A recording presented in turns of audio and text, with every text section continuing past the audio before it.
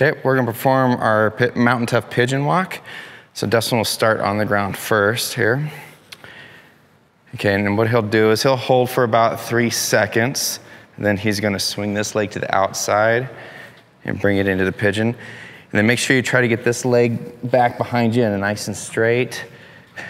Let's move to the next one.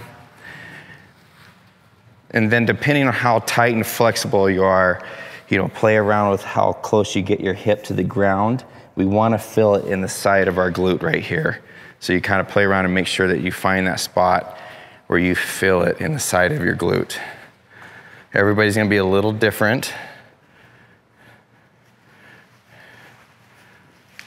Good. Very good.